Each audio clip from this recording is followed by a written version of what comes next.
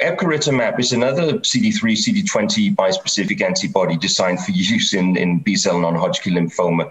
This antibody was from the beginning designed for subcutaneous use.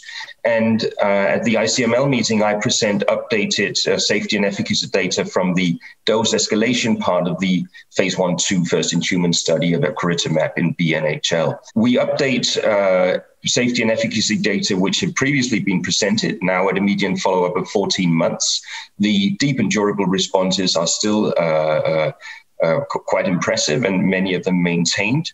So, and also the safety data still demonstrates manageable toxicity profile.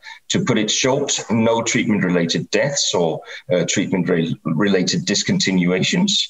Still no cases of cytokine release syndrome worse than grade 2. So approximately 2/3 of the patients had cytokine release syndrome, but exclusively grades 1 and 2, which is manageable. No patients have had need for intensive care, for example, because of cytokine release syndrome.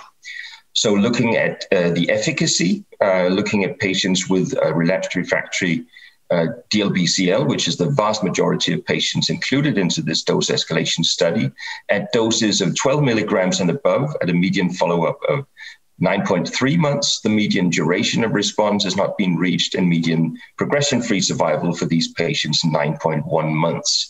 And at the recommended phase 2 dose, which is 48 milligrams or above, patients were followed for a median of 8.8 months, and both the median duration of response and also the median progression-free survival have not been reached.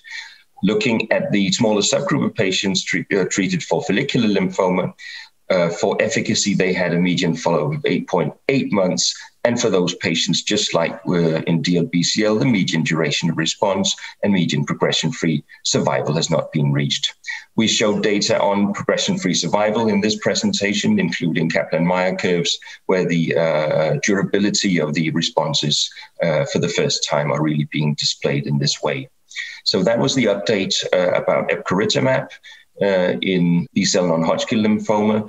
Updated data on safety and efficacy showing still very favorable safety profile and encouraging clinical activity, including novel PFS data.